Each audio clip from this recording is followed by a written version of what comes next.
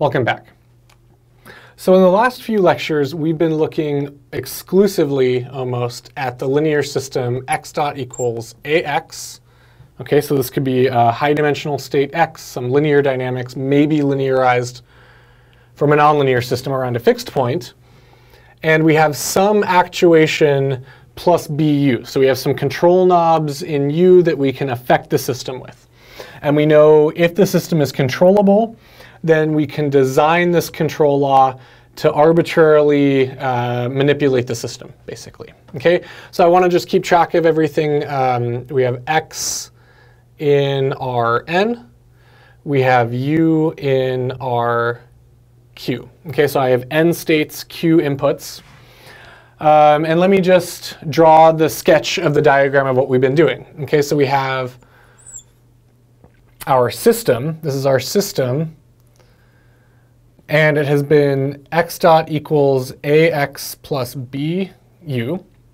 We're assuming that we can measure everything about the state. So our measurements y are equal to x. They're equal to the identity matrix times x. So what's coming out of here is just x. And then the idea is that there is some state feedback, some full state feedback, u equals minus kx, that optimally stabilizes the system. Okay, so the input u, and when I say full state feedback, what I literally mean is I'm measuring the full state of my system, x. I'm feeding that back into my controller, so my u equals some constant matrix times my full state, and that's fed back as the input into my system.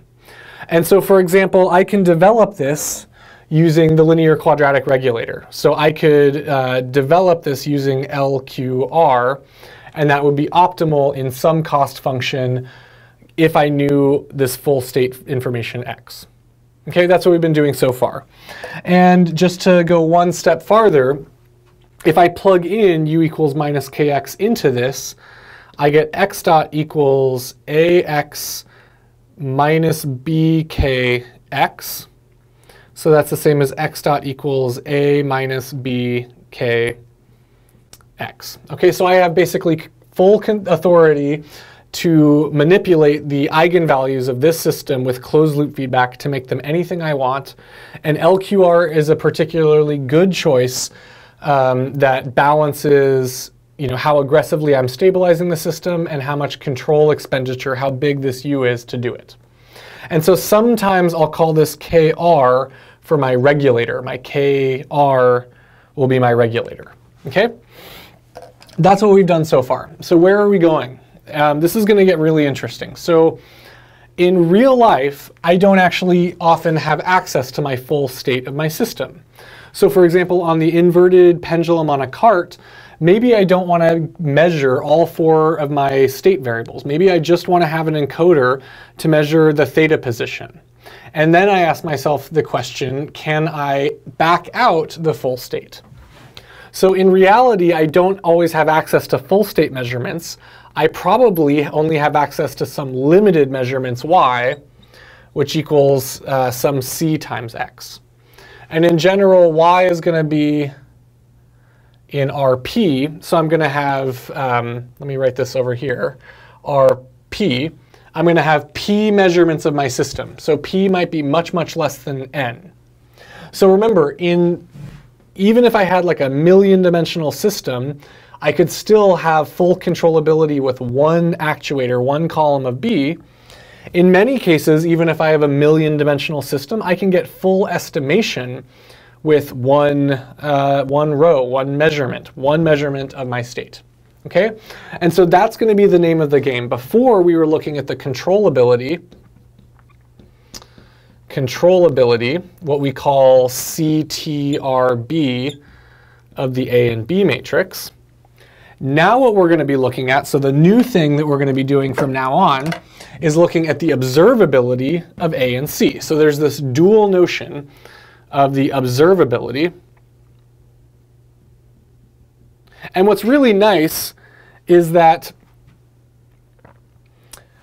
there's a Y. What's really nice about observability, I'm going to call this OBSV, the observability of A and C, is that actually much of the linear algebra of figuring out if I can back out the full state from limited measurements, the linear algebra here is almost identical to the linear algebra here. It's just transposed. Okay, so it's almost identical, and we're going to work through what that means and what the implications are.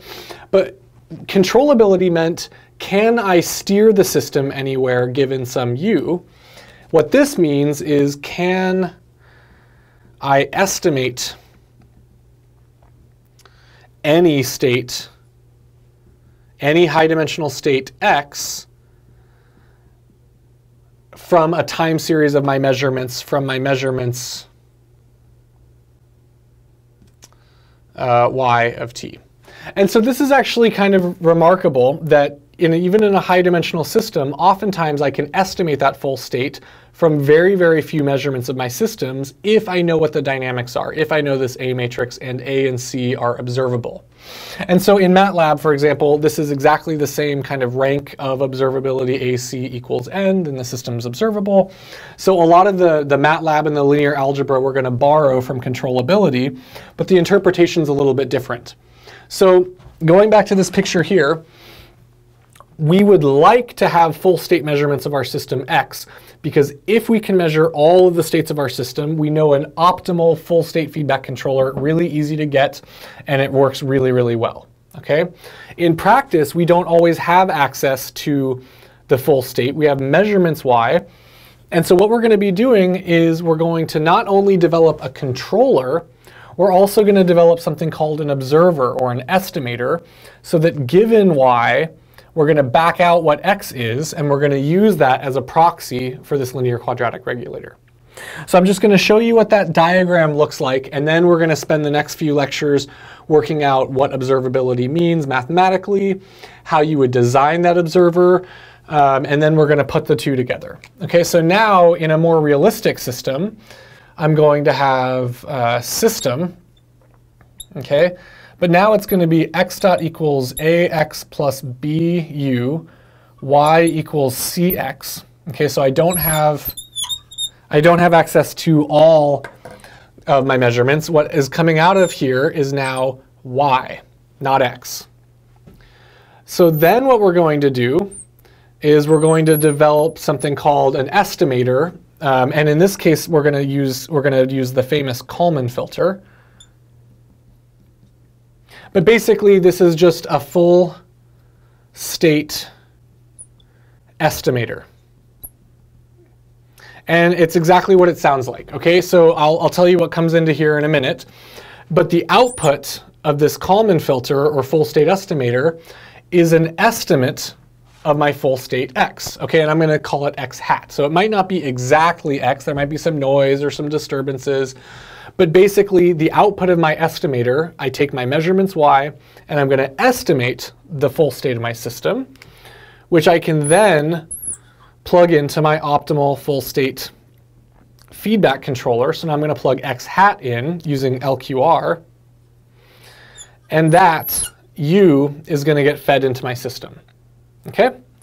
Now, there's a couple of catches here. This gets a little more complicated because if I really want to estimate my state x from my measurements y, I also have to know how I've been kicking the system, because it's not independent from u. So I also have to take u and feed that into my Kalman filter. Okay, so my Kalman filter takes in measurements of the system and how I'm kicking the system.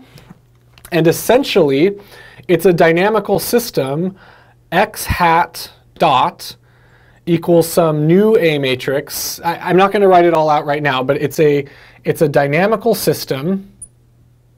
It's a linear dynamical system that essentially estimates this full state x hat given knowledge of y and u. Okay?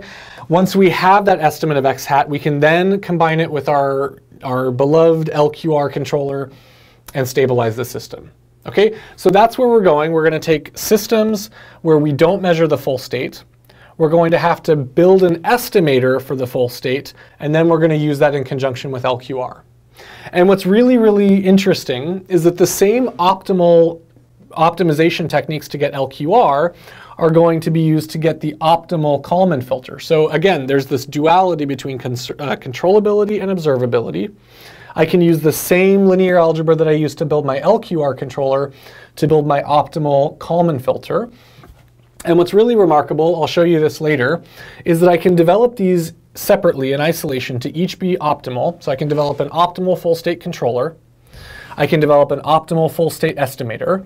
And when I combine them, the combined system will also be optimal in the same cost functions. So this is going to be really cool. We're going to leverage everything we know about controllability and LQR and eigenvalue placement. But now what we're going to be doing is taking measurements and backing out an estimate for what our full state of the system is doing. Okay? And this is much more practical. In the real world, sensors are expensive and you don't get to measure everything. So we're going to have limited measurements to control our system. This is sensor-based feedback and it's much more realistic. Okay, so next time we're going to dive into observability and then we're going to develop these systems. Thank you.